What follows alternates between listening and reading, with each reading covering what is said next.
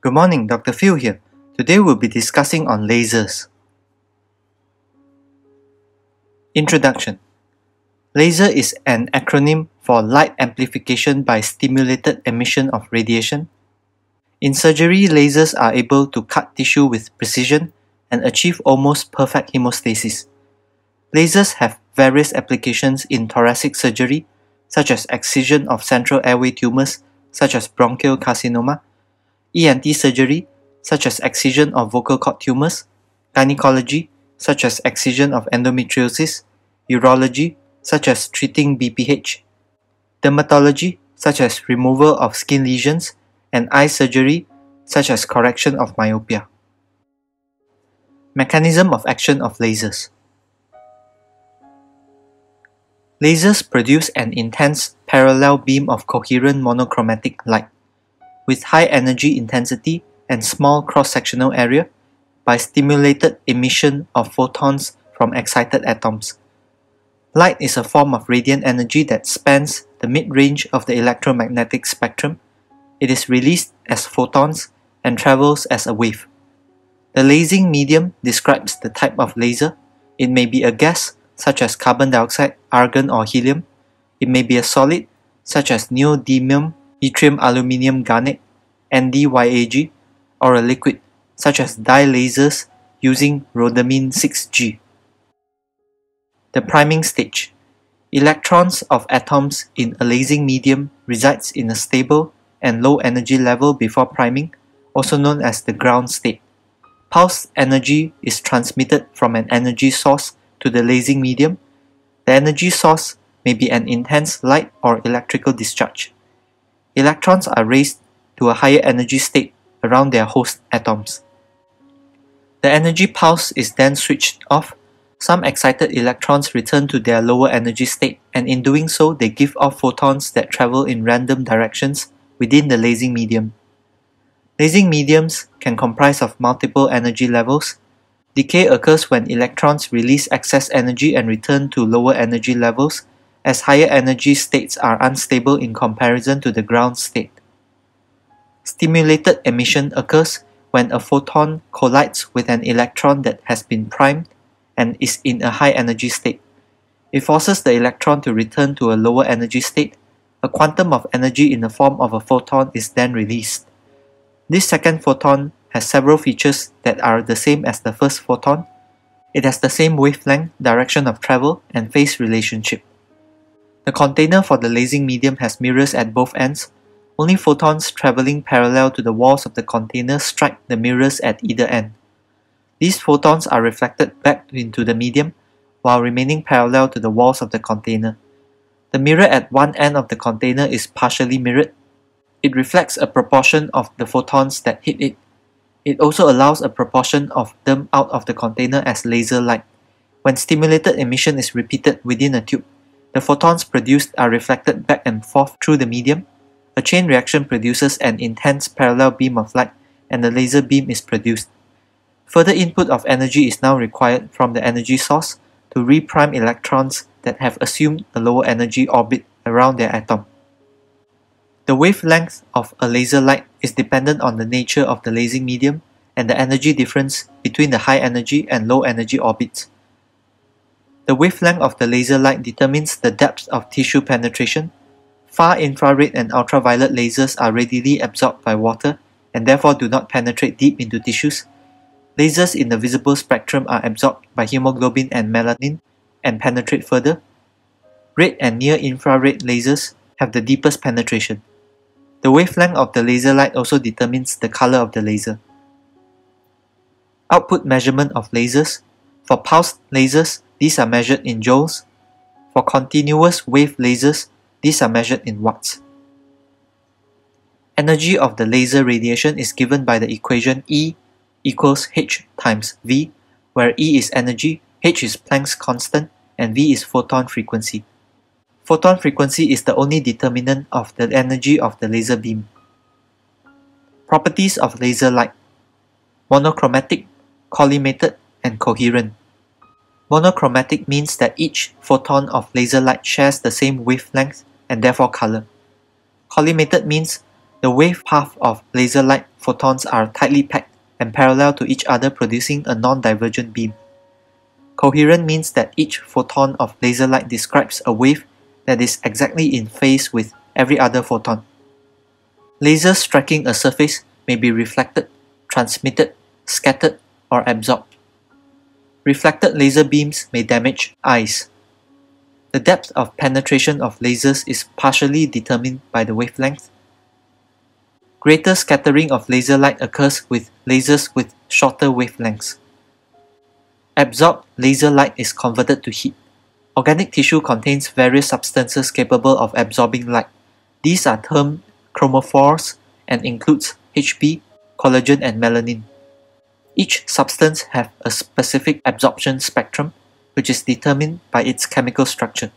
For example, oxyhemoglobin, which is targeted in vascular lesions, has absorption peaks at 418, 542, and 577 nanometers. Laser light at or close to these frequencies will be the most effective. Transmission of laser light may be via fiber optic bundles or via an articulated arm. Fiber optic bundles are used for visible and near-infrared wavelength lasers. Articulated arm is used for wavelengths beyond visible and near-infrared wavelength lasers. Classification of laser products. The International Electrotechnical Commission 60825 classifies lasers according to their maximum output power and wavelength. Most medical lasers are Class 3B and 4. Class 1 lasers are safe under normal usage conditions. For visible light, it emits beams less than 0.39 mW, or beam of any power is inside device and is not accessible during operation, for example, CD player. Class 1M is safe under normal conditions, except when passed through magnifying optics. Class 2 lasers, visible light beam only, 400 to 700 nanometers, limited to power up to 1 mW. It is safe for unintentional exposure due to protection by the blink reflex time of 0.25 seconds. Do not stare into the beam. Class 2M, as for Class 2 but are not safe when viewing with optical instruments. Class 3R is considered safe with careful handling and restricted viewing. Unintentional or accidental exposure to direct or reflected beam has a low risk. Class 3R is limited to power of 1 to 5 mW. Avoid direct exposure to the eyes. Class 3B has a power of up to 0.5 watts. It is hazardous to direct exposure to eye. Protective eyewear is required. Class 3B lasers can burn material if the beam is held long enough on the substance at close range. Class 4 lasers are extremely hazardous. Power is over 0.5 watts. It is hazardous with direct or scattered exposure to eyes or skin. It is capable of igniting flammable material. Examples of lasers used in surgery. CO2 lasers uses wavelength of 10,600 nanometers. Color is far infrared. Tissue penetration is limited to no further than 200 micrometer, and so CO2 lasers are used for cutting superficial tissues. Tissue damage can be directly observed. CO2 laser energy is absorbed preferentially by water. Target cells are heated to the point of vaporization by the beam. Blood vessels are coagulated. CO2 lasers are used during aesthetic facial surgery to reduce wrinkling associated with aging and to vaporize vocal cord and airway lesions in ENT practice. Precautions should be taken to avoid eye and airway injury. Argon lasers. Wavelength is 488 to 550 nanometers. Color is blue to green. Penetration. Argon laser light penetrates between 0.5 and 2 mm and is absorbed maximally by red tissues. It is used to treat diabetic retinopathy. Argon lasers are absorbed by hemoglobin, but not by aqueous or vitreous humor. Argon lasers are also used to treat skin lesions such as port wine birthmarks. NdYAG lasers. The wavelength is 1064 nanometers. Color is near infrared. Penetration. It is transmitted through clear fluids and absorbed by dark matter. NdYAG lasers penetrate tissues deeply between 2 and 6 mm. These lasers are invisible to the human eye. thus they are guided by a low-power laser light. Low power denatures protein molecules, high power vaporizes tissues. NdYAG lasers are used for surgical removal and debulking of tumors such as airway neoplasms, in treating vascular malformations, and in ophthalmic surgery. Excimer lasers are cold ultraviolet lasers that do not heat tissues. They break chemical bonds in protein molecules and is used during refractive corneal surgery. Hazards due to lasers includes personal hazards and patient hazards. Healthcare workers can sustain eye injuries. The laser beam, even when reflected, may be focused by the lens of the eye onto the fovea and cause irreversible blindness. Physical distance offers no protection. Other parts of the eye may also be injured from lasers such as the retina, lens, aqueous humor, and vitreous humor. Although the penetration of CO2 lasers is shallow, it can still damage the cornea and lens. Laser plume inhalation can damage the respiratory system. Patient hazards includes accidental vessel or viscous perforation, bleeding. Blood vessels more than 5 mm in diameter cannot be coagulated by lasers.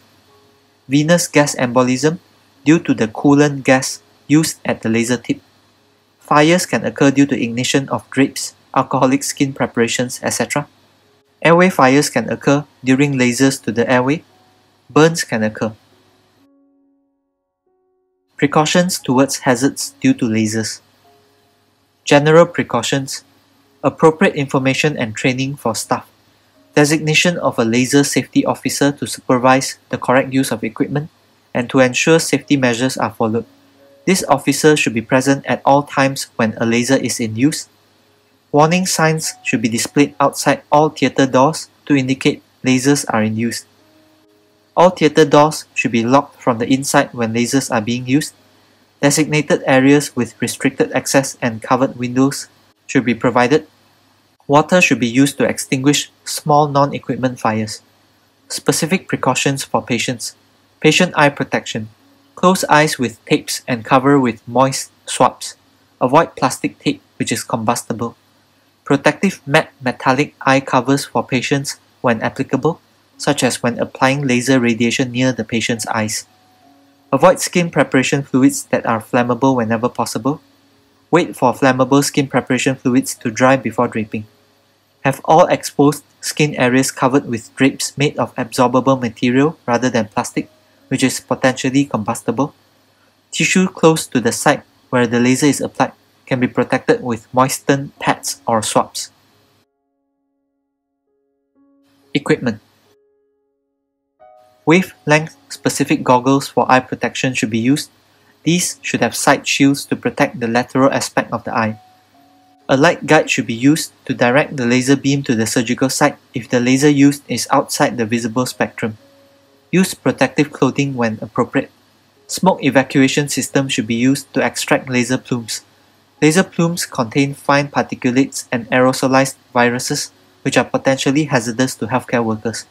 Special masks should be worn to protect against aerosolized viruses such as during surgery on papillomata. Equipment used in close proximity to lasers should be fire retardant. Medical instruments should have a matte rather than shiny finish to minimize the likelihood of reflection of lasers. Precautions during laser surgery to the airway. Airway maintenance can be either via a Venturi system, via rigid bronchoscope or laryngoscopy, or via a laser-resistant endotracheal tube. A Venturi system uses a high-pressure oxygen source and entrainment of atmospheric air. A Sanders injector is placed in the lumen of a rigid laryngoscope or bronchoscope, which is open at both ends and permits entrainment of oxygen-enriched air during inspiration and escape of CO2 and exhaust gases during expiration. There is a risk of high FiO2 which promotes ignition and fires. Inspired oxygen concentration is between 40 and 60% when jet Venturi ventilation is employed. IV anesthesia is used to maintain depth of anesthesia. Muscle relaxants are used to prevent coughing and patient movement. Laser-resistant endotracheal tubes. Normal PVC tracheal tubes ignite within a few seconds should it be exposed directly to a laser beam. Stainless steel foil has been used to protect endotracheal tubes. Specially designed laser-resistant tracheal tubes are available. These typically have flexible metal bodies, either stainless steel or aluminum. Examples include Laser Track TM by Sheridan, Laser Shield TM by Zomed, and Laser Flex TM by Covidien. The cuffs and pilot balloons of ETTs should be filled with saline with or without methylene blue so that cuff puncture may be detected easily. Water in the cuff acts as a heat sink to reduce the risk of perforating or igniting the cuff with the laser. Protect these with damp pledgets. Some tube designs have double endotracheal tube cuffs so that if one is punctured, the second one is still functional. Use minimal FiO2 to maintain oxygenation at a SpO2 of 90 to 95% and avoid nitrous oxide. Nitrous oxide and oxygen support combustion. Air-oxygen gas mixtures are safer than nitrous oxide-oxygen mixture. Ideally, the FiO2 should be kept 25% and below. Rebreathing systems are preferred to avoid high FiO2 environment. Surgical swabs or packs must be kept moistened with saline to reduce the risk of ignition. Keep the tip of the endotracheal tube and fiber optic bronchoscope out of the line of fire of the laser. Airway fires. If this occurs, stop the surgical procedure, simultaneously turn off all gases, disconnect the breathing system, and remove the tracheal tube. Inspect for damage, burns and patency. Remove debris from the airway under direct vision. Switch off the laser if it is the cause. Call for help. Extinguish the fire. Flood the site of surgery with saline and use soaked swabs. Ventilate the patient with back valve mask. Use FiO2 21% initially and use FiO2 100% once the fire has been extinguished completely. Secure the airway, direct laryngoscopy, bronchoscopy or rigid bronchoscopy, and re-intubate the trachea. Use cold saline lavage. If airway damage is severe, consider IV steroids, arterial line and blood gases, chest X-ray, intensive care involvement, ENT opinion, early tracheostomy, and repeated bronchoscopy. These are my references. Thank you.